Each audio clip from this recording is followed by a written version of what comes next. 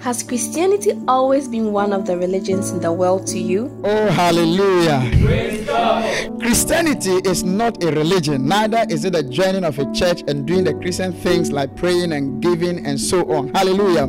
Christianity is the outworking of God's own kind of life received into the spirit of a man. Whoa! This divine life in the heart of a man makes him righteous, keeps him healthy, divinely guided in life, prosperous and victorious.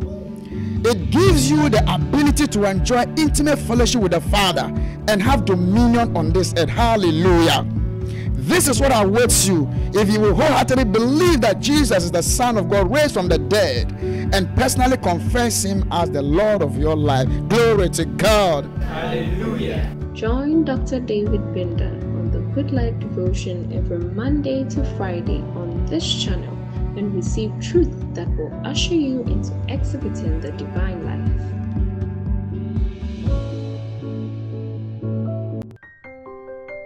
Kindly note that you can enjoy the Good Life Devotion on these other platforms at their stated times.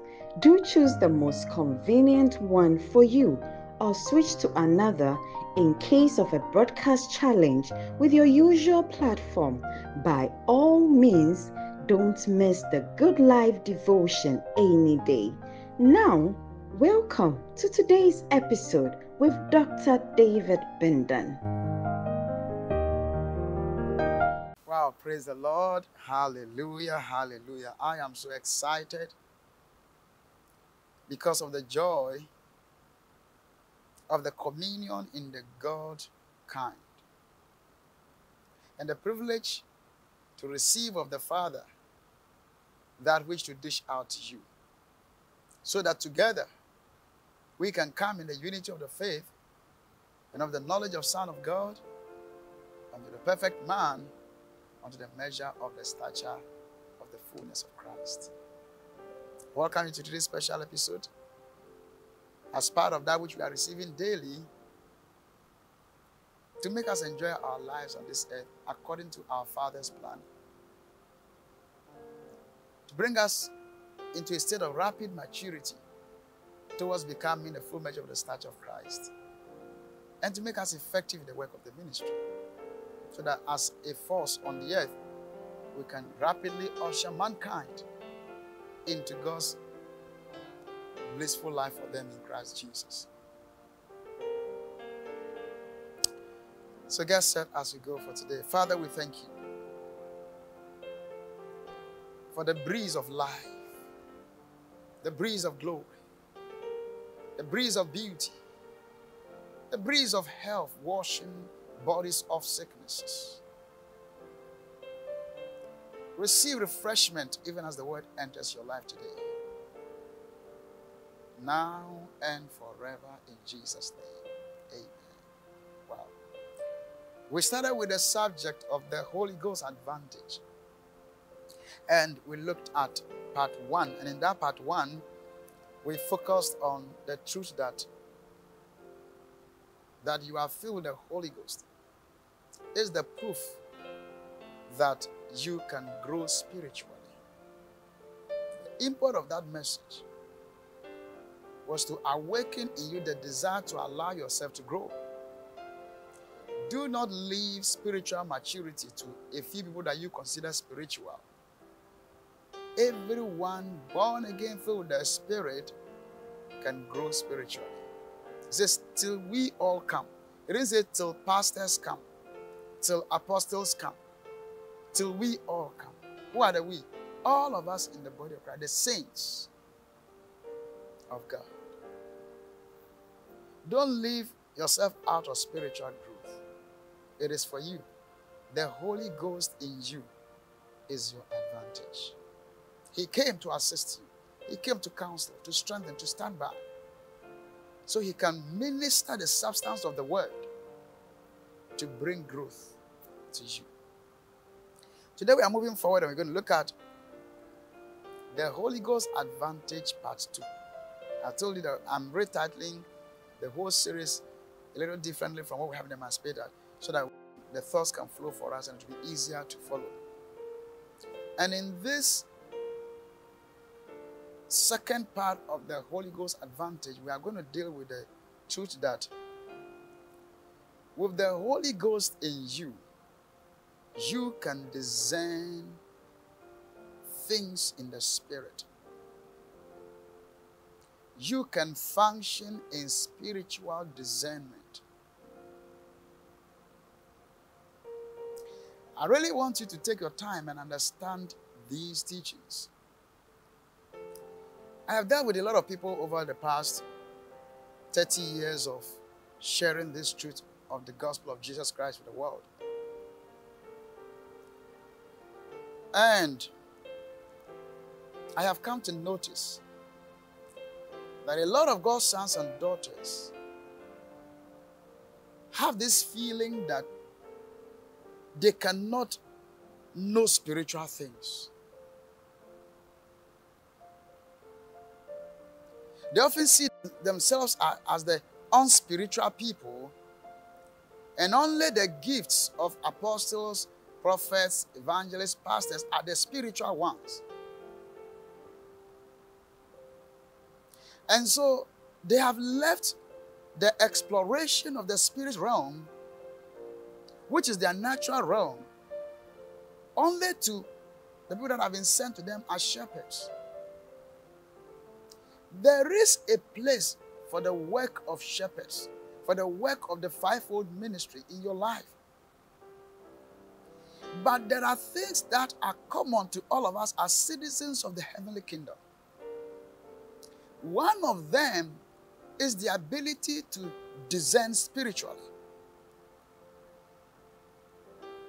Because a good number of God's sons and daughters have not known that the Holy Ghost in them is their advantage to be able to discern spiritual things, they find it even difficult to discern and make proper spiritual decisions in the daily activities of life. And so a good number of them make a lot of painful and sometimes irreversible mistakes in life. And yet the realm of the Spirit is not a mysterious realm to the born again.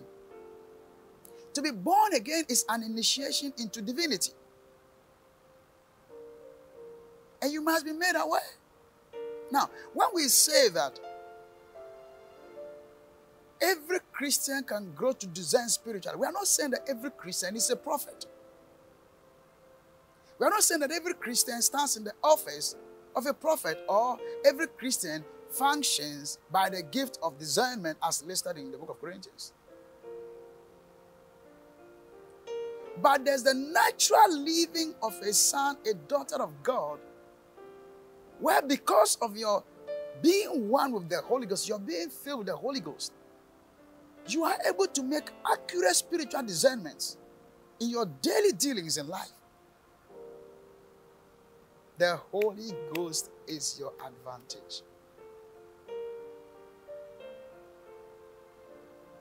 Let's take a read at our main scripture for today. Again, we are in the New King James Version. I'm going to read 1 Corinthians chapter 2, the 14th verse.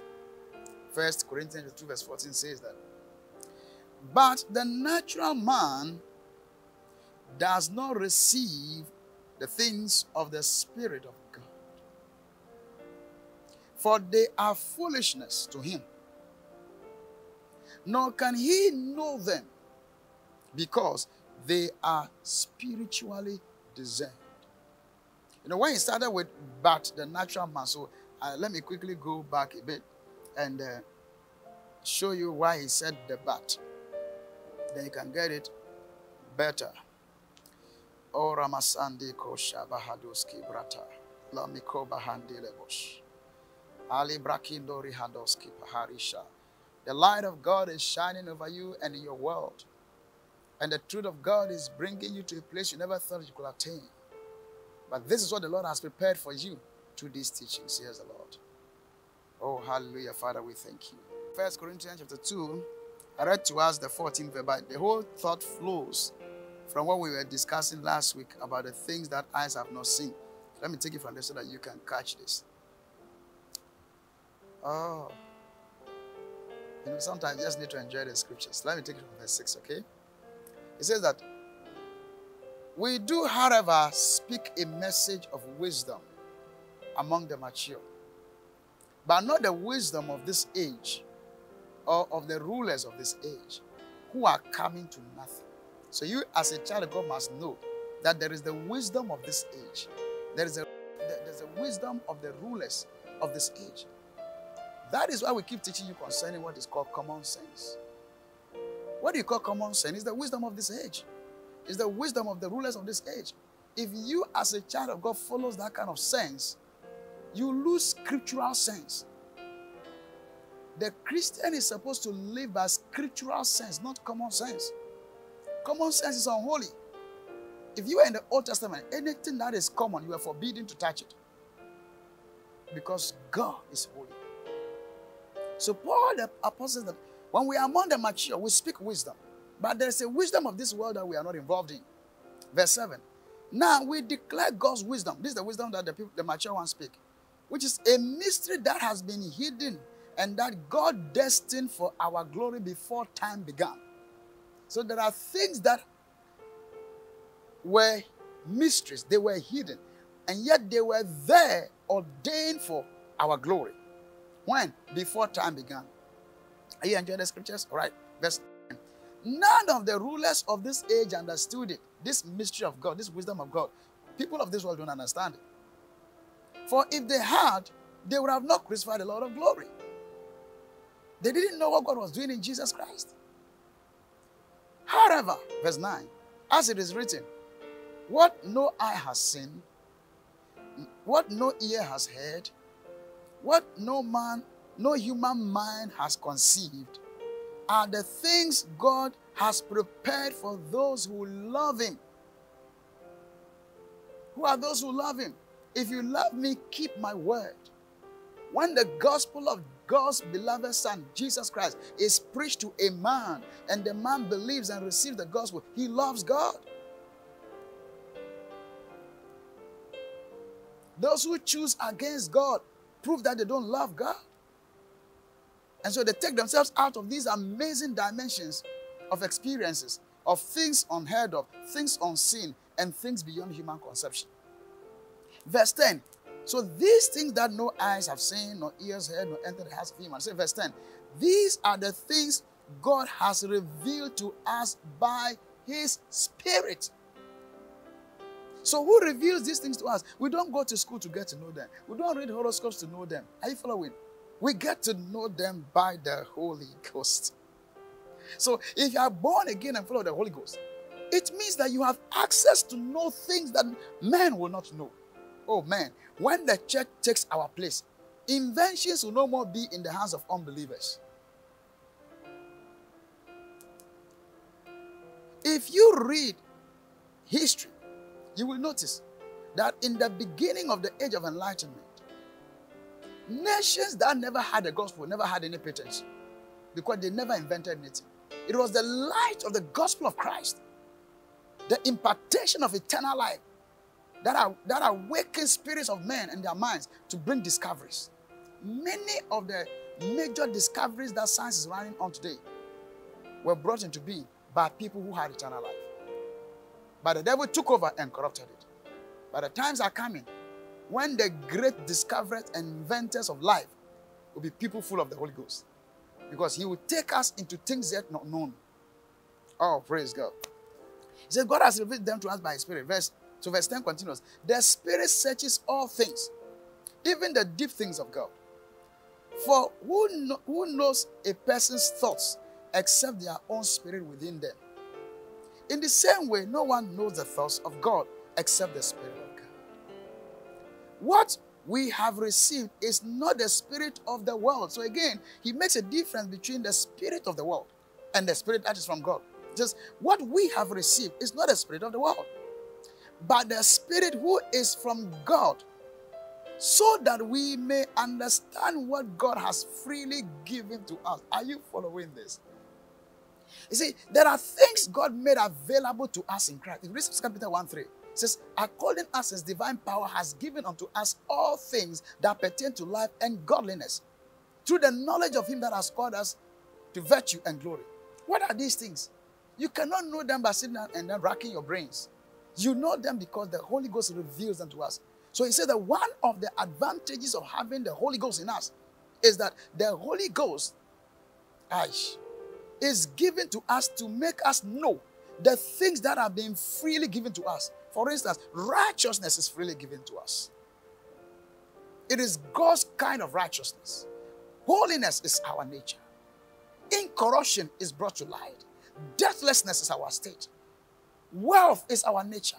It's about these things. You can't read the Bible with an academic and theological perspective to get it. It is only when the Holy Ghost has your heart that he pours these things into them. Then he said that there is a difference between the spirit that we are working with and the spirit of the world. A lot of God's sons and daughters don't know that the world is running by a spirit. So they play with worldliness. And they don't understand why the Bible says in James that friendship with the world is enmity with God. Why? Because things of the world are driven by a spirit. So it is not as simple as, oh, let's use common sense so that what the world is doing is what we are doing. No. What they are doing is driven by the spirit of the world. In Ephesians 2 verse 2, the Bible calls him the prince of the power of the air. So the Bible says, how can you say you are a child of God and you are in close union in terms of thought and perspectives with people of the world? It says that what union has darkness with light? What union has Christ with Belial? What union, what unity is there between righteousness and unrighteousness? How can we be born of God, holy sons of God, and running our lives by the dictates and the elements of people that are controlled by the spirit of the world, which is of the devil? You have to be quick to know. There is no neutral grounds in spirit. Everyone is functioning by a spirit. It's either the spirit of God, that's the Holy Ghost, or the spirit of the world, that's Satan. So he said that what we have is not the spirit of the world, making a clear dichotomy between the spirit of the world and the Holy Ghost. Okay, let's go now. Then he said that the Spirit was given to show us the things that have been freely given to us. Verse 13. This is what we speak. What do we speak? The things that the Holy Ghost has shown us, that God has given us. This is what we speak. Not in words taught by human wisdom. Did you see human wisdom again here? So which words are we supposed to use?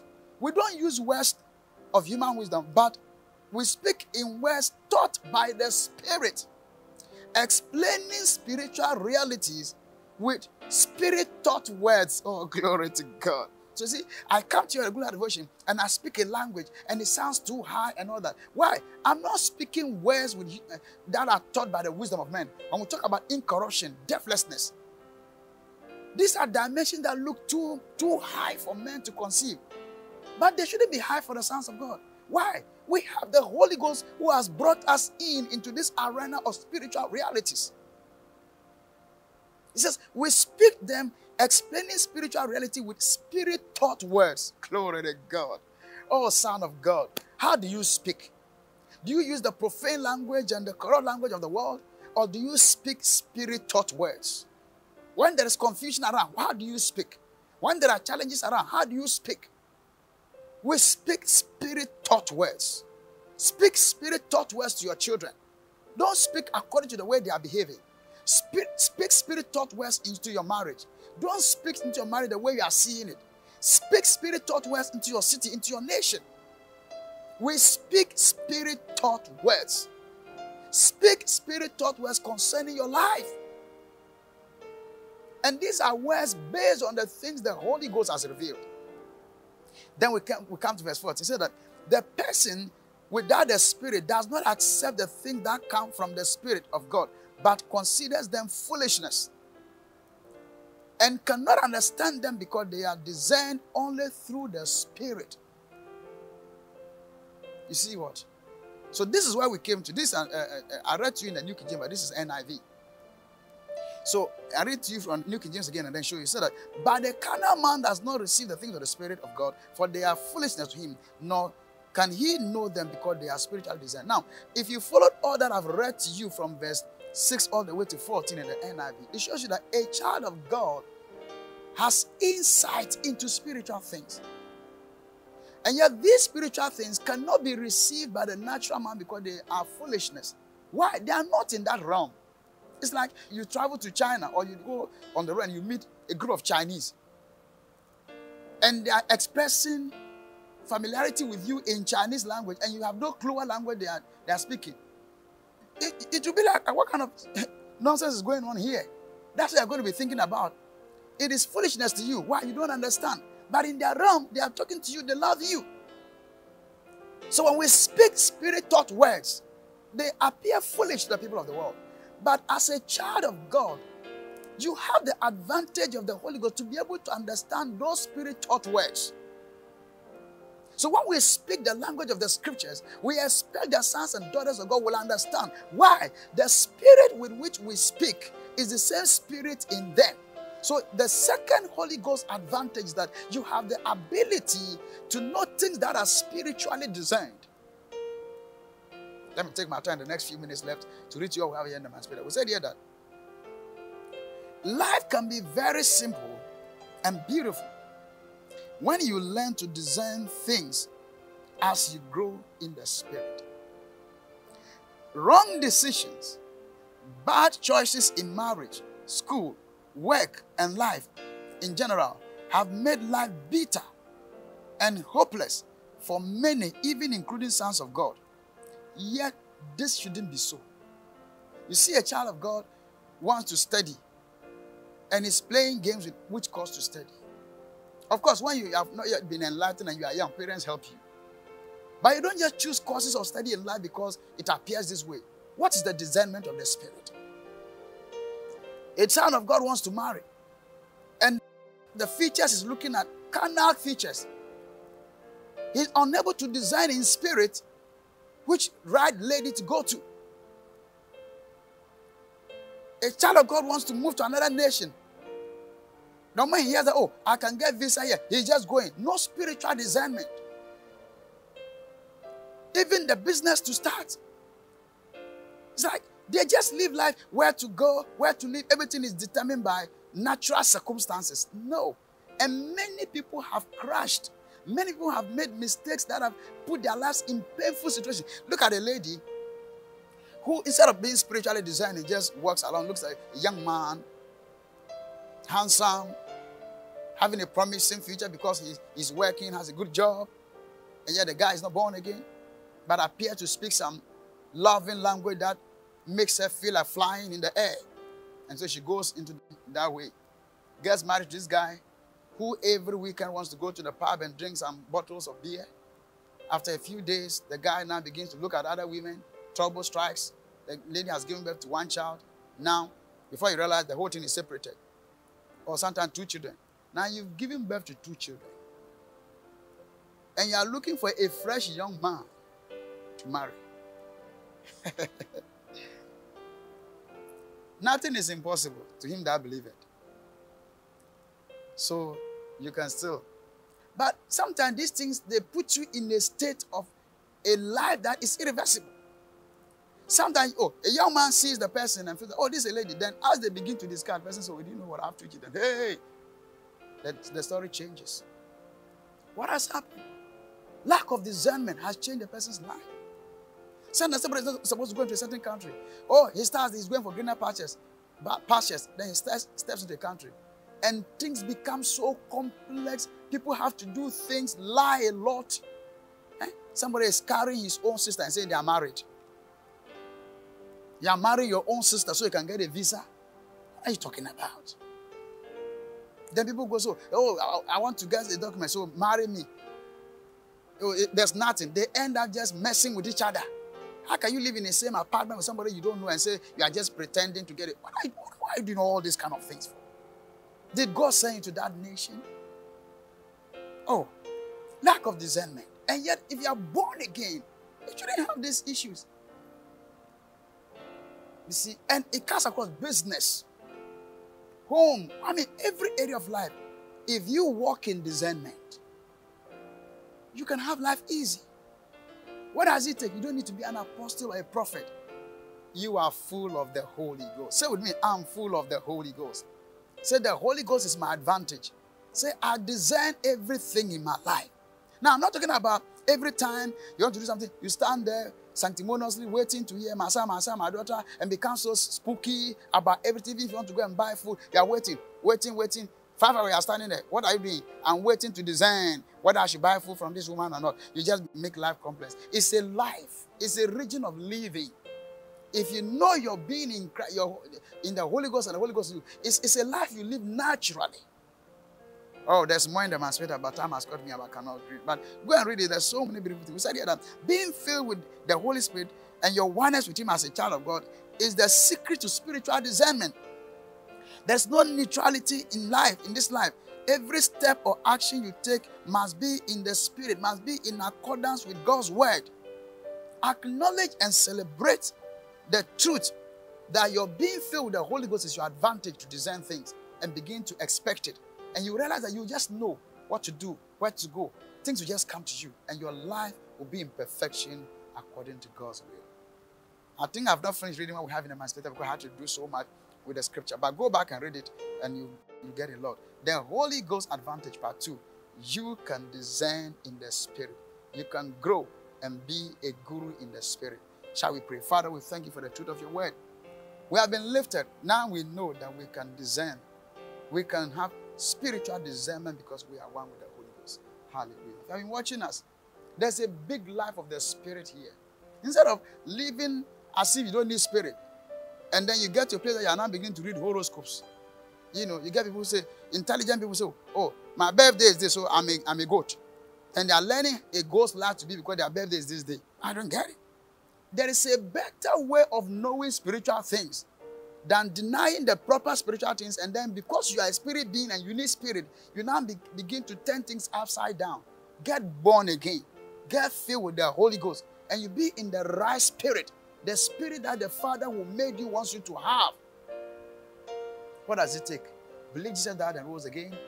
Believe that in Him is eternal life that you can have and be born again. And declare Him as Lord of your life by saying this after me. Say, Jesus, I believe you died and you were raised from the dead. I believe eternal life is in you. I believe you rose again and then you are Lord of my life. And I declare you so. I am born again even now. Hallelujah. Daddy, with all your heart, truly you are born again. Make sure you contact us and then we'll help you to grow. Keep following the Good Life Devotion and then you will mature in spirit. Don't forget to get planted in Bible teaching and practicing church. If you got born again today and remain in the fellowship of the body of Christ, that Jesus come because it's going to come very soon. I'm going to come your way again in our next episode, but till then, life is good. Enjoy. Thank you for joining today's episode of your favorite Good Life Devotion with Dr. David Bindan. The Good Life Devotion is proudly brought to you by friends and partners of the Final Global Movement. For more information on how to become a partner, call us on 053 444 6907 or log on to our website, finalglobalmovement.org. Become a partner today and contribute to the global spread of God's message for the now. Follow us on our various social media handles and you will be blessed. Don't miss the Good Life Devotion on the channels displayed on your screen at the scheduled times. Till we come your way with the next episode of the Good Life Devotion with Dr. David Bindan. Life is good. Enjoy.